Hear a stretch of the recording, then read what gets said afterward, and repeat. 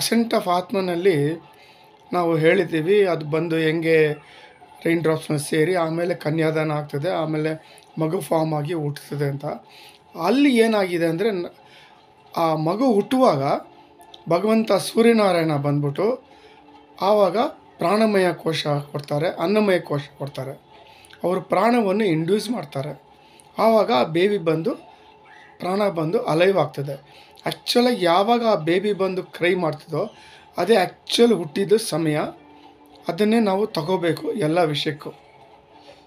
ಆ್ಯಕ್ಚುಲಾಗಿ baby ಆಚೆ ಬಂದು ಕೆಲವು ಸಮಯದಲ್ಲಿ ಏನಿರಲ್ಲ, ಹಂಗೆ ಡೆಡ್ ಆಗಿರ್ತದೆ, ಅಲೈವ್ ಆಗಿರಲ್ಲ. ಆಮೇಲೆ ಅದು ಲೈವ್ ಆಗ್ತದೆ. ಯಾವಾಗ ಅದು ಲೈವ್ ಆಗಿ ಪ್ರಾಣ ಇಂಡ್ಯೂಸ್ ಆಗ್ತದೋ ಆವಾಗಲೇ ಆ ಮಗು ಬಂದು ಲೈವ್ ಆಗೋದು, ಬಾಡಿನೆಲ್ಲ ಶೇಕ್ ಆಗಿ ಅಳೋದು. That is actual time of birth. ಆಮೇಲೆ ಅವರು ಅನ್ನಮಯ ಕೋಶನ ಕೊಡ್ತಾರೆ. ಸೊ ಟೋಟ್ಲಿ ನಮಗೆ 5 ಕೋಶಗಳಿದೆ. ಆನಂದಮಯ ಕೋಶ ಪರಬ್ರಹ್ಮ ಅವ್ರು ಕೊಡ್ತಾರೆ, ವಿಜ್ಞಾನಮಯ ಕೋಶ ತಾಯಿ ದೇವಿ ಕೊಡ್ತಾರೆ, ಆಮೇಲೆ ಚತುರ್ಮುಖ ಬ್ರಹ್ಮ ಬಂದು ಅವರು ಮನೋನ್ಮಯ ಕೋಶ ಕೊಡ್ತಾರೆ. ಇಲ್ಲಿ ಭೂಲೋಕದಲ್ಲಿ ಬಂದು ಹುಟ್ಟಿದ ಮೇಲೆ ಲಾರ್ಡ್ ಸೂರ್ಯನಾರಾಯಣ ಬಂದು ನಮಗೆ ಪ್ರಾಣಮಯ ಕೋಶ ಅನ್ನಮಯ ಕೋಶ ಬರ್ತಾರೆ. ಇವಾಗ ನಾವು ಚತುರ್ಮುಖ ಬ್ರಹ್ಮ ಲೋಕದಿಂದ ನಾವು ಮನೋನ್ಮೇಷ ಪಡ್ಕೊಂಡು ನಾವು ಬಂದಿದ್ದೀವಿ. ನೆಕ್ಸ್ಟ್ ಬಂದು 7 ಊರ್ಧ್ವಲೋಕಕ್ಕೆ ನಾವು ಎಂಟ್ರ್ ಆಗ್ತೀವಿ. ಎಂಟ್ರ್ ಆಗುವಾಗ ಫಸ್ಟ್ ಸತ್ಯಲೋಕಕ್ಕೆ ಬರ್ತೀವಿ. ಸತ್ಯಲೋಕನೇ ಈ ಶನಿದೇವರು ಅಧಿಪತಿ. ಆ್ಯಕ್ಚುಲ್ ಆಗಿ ಅಲ್ಲಿ ಬಂದಮೇಲೆ ಆ ಲೋಕ ಎಂಟ್ರಿ ಆದಮೇಲೆ ಅಲ್ಲಿ ಬಂದ್ಬಿಟ್ಟು ನಮಗೆ ಸ್ಟಾಂಪ್ ಮಾಡ್ತಾರೆ ನಮ್ಮ ಮನೋನ್ಮಯ ಕೋಶ ಮೇಲೆ. ಸಪೋಸ್ ಇವಾಗ ನೀವು ಇಲ್ಲಿಂದ ಅಮೆರಿಕಾಗೆ ಹೋಗ್ತೀರಾ, ನಿಮ್ಮ ಪಾಸ್ಪೋರ್ಟ್ ಮೇಲೆ ವೀಸಾ ಸ್ಟಾಂಪ್ ಮಾಡಿ ಆ ಥರ ಎಂಟ್ರಿ ಬಂದಿದ್ದಾರೆ ಮಾಡ್ತಾರೆ. ಆ ಥರ ಮಾಡಿದ್ಮೇಲೆ ನೆಕ್ಸ್ಟ್ ನೀವು ಬೇರೆ ಲೋಕ ಹೋಗ್ತೀರಾ, ಮಾರುಲೋಕ. ಅಲ್ಲಿ ಬಂದ್ಬಿಟ್ಟು ಶುಕ್ರ ಅಧಿಪತಿ, ಅವರು ಒಂದು ಸ್ಟಾಂಪ್ ಮಾಡ್ತಾರೆ. ನೆಕ್ಸ್ಟ್ ಬಂದು ತಪೋಲೋಕ ಗುರು ಅಧಿಪತಿ. ನೆಕ್ಸ್ಟ್ ಬಂದು ಜನಲೋಕ ಬುಧ ಅಧಿಪತಿ. ನೆಕ್ಸ್ಟ್ ಬಂದು ಸೂರ್ಯಲೋಕ ಮಂಗಳ ಅಧಿಪತಿ. ನೆಕ್ಸ್ಟ್ ಬಂದು ಭೂರ್ಲೋಕ ಚಂದ್ರ ಅಧಿಪತಿ. ನೆಕ್ಸ್ಟ್ ನಮ್ಮ ಭೂಲೋಕ ಬಂದು ಸನ್ ಅಧಿಪತಿ. ಈ ಥರ ನಮಗೆ 6 ಚಕ್ರಗಳು ಆ stamping gets converted into spiritual chakras and it is in the spinal cord ಹಿಂದ್ಗಡೆ ಇರ್ತದೆ. ಇದು ನಾವು ಧ್ಯಾನ ಮಾಡ್ತಾ ಮಾಡ್ತಾ ಒಂದೊಂದು ಚಕ್ರಗಳಲ್ಲಿ ನಮಗೆ ಆಕ್ಟಿವೇಟ್ ಆಗಿ ಆ ಎನರ್ಜಿ ಸಿದ್ಧಿಗಳು ರಿಲೀಸ್ ಆಗ್ತದೆ. ಇದು ಫಸ್ಟ್ 2.5 years. ಇದಾದ್ಮೇಲೆ ನೆಕ್ಸ್ಟ್ 2.5 years ಬಂದು ಸಮಾಧಿ ಸ್ಟೇಟ್. ಅದ್ರಲ್ಲಿ 5 ಪೋರ್ಷನ್ಸ್ ಇದೆ. ಫಸ್ಟ್ ಬಂದು ಭಾವ ಸಮಾಧಿ. ಭಾವ ಸಮಾಧಿನಲ್ಲಿ 4 ಪೋರ್ಷನ್ ಇದೆ. ಒಂದು ಬ್ರಹ್ಮ ಭಾವ ಸಮಾಧಿ, ನೆಕ್ಸ್ಟ್ ಬಂದು ವಿಷ್ಣು ಭಾವ ಸಮಾಧಿ, ನೆಕ್ಸ್ಟ್ ಈಶ್ವರ ಭಾವ ಸಮಾಧಿ, ನೆಕ್ಸ್ಟ್ ದೇವಿ ಭಾವ ಸಮಾಧಿ. ಇದಾದ್ಮೇಲೆ ನೆಕ್ಸ್ಟ್ ಬಂದ್ಬಿಟ್ಟು ನಮಗೆ ಸವಿಕಲ್ಪ ಸಮಾಧಿ, ನಿರ್ವಿಕಲ್ಪ ಸಮಾಧಿ. ಸವಿಕಲ್ಪ ಅಂದ್ರೆ ವಾಂಡ್ರಿಂಗ್ ವಿತ್ ಮೈಂಡ್, ನಿರ್ವಿಕಲ್ಪ ಅಂದ್ರೆ ವಾಂಡ್ರಿಂಗ್ ವಿತೌಟ್ ಮೈಂಡ್. ಇದಾದ್ಮೇಲೆ ತುರಿಯಾತೀತ ಸ್ಟೇಟ್. ಅದಾದ್ಮೇಲೆ ತುರಿಯಾ ಸ್ಟೇಟು. ಆ ತುರಿಯಾ ಸ್ಟೇಟ್ ಆದ್ಮೇಲೆ ತುರಿಯಾತೀತ ಸ್ಟೇಟ್. ಈ ಸ್ಟೇಟ್ ಬಂದ್ಬಿಟ್ಟು ತುಂಬಾ ಡೆಲಿಕೇಟ್, ಮೋಸ್ಟ್ ಇಂಪಾರ್ಟೆಂಟ್ ಸಮಾಧಿ ಸ್ಟೇಟ್.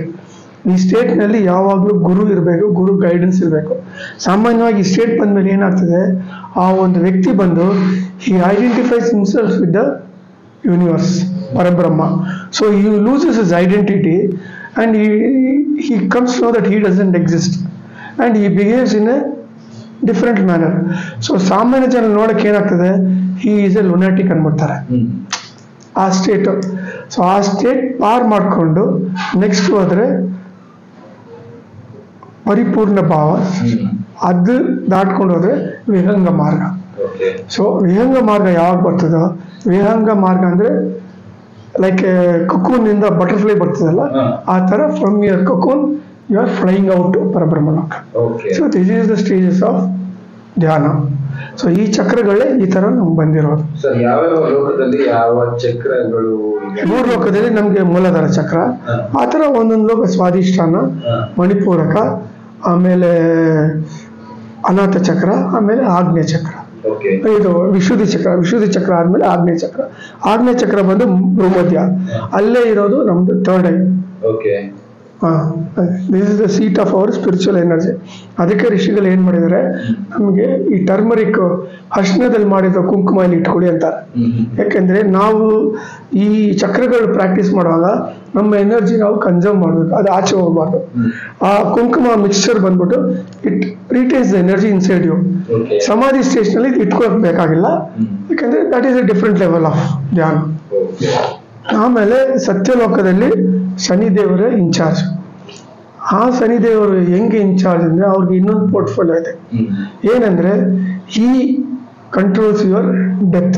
Okay. ಆಕ್ಚುಲಿ ಡೆತ್ ಅನ್ನೋದು it is not by the age.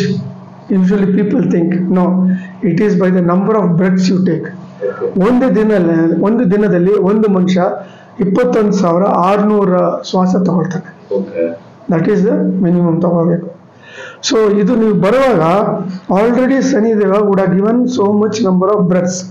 Once you finish that breath your ಪ್ರಾಣ ಲಿವ್ಸ್. Okay. ಅರ್ಥ ಆಯ್ತಾ? Total number of breaths cycles. ಅದು ಅದಕ್ಕೆ ನೋಡಿ ಈ ಸ್ಪೋರ್ಟ್ಸ್ ಮೆನ್ನು, ಈ ಜಿಮ್ನಾಸ್ಟಿಕ್ಸ್ ಇವರೆಲ್ಲ the dye early because they exhaust there birth. Yes. ತುಂಬಾ ಬ್ರೀದಿಂಗ್ ಮಾಡಿ ಮಾಡಿ ಮಾಡಿ ಮಾಡಿ. Yeah. ಸೊ ಇದು ಸತ್ಯಲೋಕದಲ್ಲಿ ಶನಿದೇವರು ಈ sense message to ಯಮಲೋಕ to Chitragupta, such A person is has to leave is body. Then ಅವ್ರು ಬಂದು ಯಮದೂತವನ್ನು ಕಳಿಸಿ ಅವರು ಕಲೆಕ್ಟ್ ಮಾಡ್ಕೊಳ್ತಾರೆ. ಇದು ಹೆಚ್ಚು ಕಡಿಮೆ ಸ್ಟ್ರೆಸ್ಗೆ ಲಿಂಕ್ ಆಗುತ್ತೆ. ಹೌದೌದು, ಅದಕ್ಕೆ ಪ್ರಾಣಾಯಾಮ ಕೊಟ್ಟಿರೋದು. ಎಷ್ಟು ನೀವು ಪ್ರಾಣಾಯಾಮ ಮಾಡ್ತೀರೋ ಅಷ್ಟು ನೀವು ಬ್ರೆತ್ ಬಂದು it is ಲೆಸೆಂಡ್ and your longevity of life increase. And ಸಮಾಧಿ ಸ್ಟೇಜ್ ಹೋಗ್ತಾ ಹೋಗ್ತಾ ಹೋಗ್ತಾ what happens, your breathing almost is nil. So you live for number of years. This is the secret. Heart beat ಗೆ total ಆಗಿ ಇದು link ಆಗಿರುತ್ತೆ. ಹೌದು. ಈಗ ಮೊದಲದ್ದು ಆಯಸ್ಸು ಬರೀ 5 ವರ್ಷ ಇರುತ್ತೆ, ಅದರ heart beat 140 cycles per minute ಉಳ್ಕೊಳ್ಳುತ್ತೆ. ಅದೇ ಅದು ಕಮ್ಮಿ ಆಗ್ಬಿಡ್ತದೆ, ಆಯಸ್ ಕಡಿಮೆ ಆಗುತ್ತೆ. ಅದೇ ಆಮೇಲೆ ಹಾರ್ಟ್ ಬೀಟ್ ಬಂದು around 20 cycles per minute ಉಳ್ಕೊಳ್ಳುತ್ತೆ. ಅದಾದ್ರೆ 200 years ಬದುಕಿರುತ್ತೆ. ಅದೇ ರೀತಿ ಈ ಧ್ಯಾನ ಮಾಡೋದ್ರಿಂದ, ಪ್ರಾಣಾಯಾಮ ಮಾಡೋದ್ರಿಂದ ಲೈಫ್ ಸೈಕಲ್ ಅನ್ನೋದು ಜಾಸ್ತಿ ಆಗುತ್ತೆ. ನಾವೆಷ್ಟು ಸ್ಟ್ರೆಸ್ ಮಾಡ್ಕೊಳ್ತೀವಿ, ಹಾರ್ಟ್ಗೆ ಅಷ್ಟು ಪ್ರೆಷರ್ ಬೀಳುತ್ತೆ, ಆಟೋಮೆಟಿಕಲಿ ನಮ್ಮ ಆಯಸ್ಸು ಕಡಿಮೆ ಆಗ್ತಾ ಇರುತ್ತೆ. ಆಮೇಲೆ ನಮ್ದು last thought of at the time of death, this is your next birth. Okay.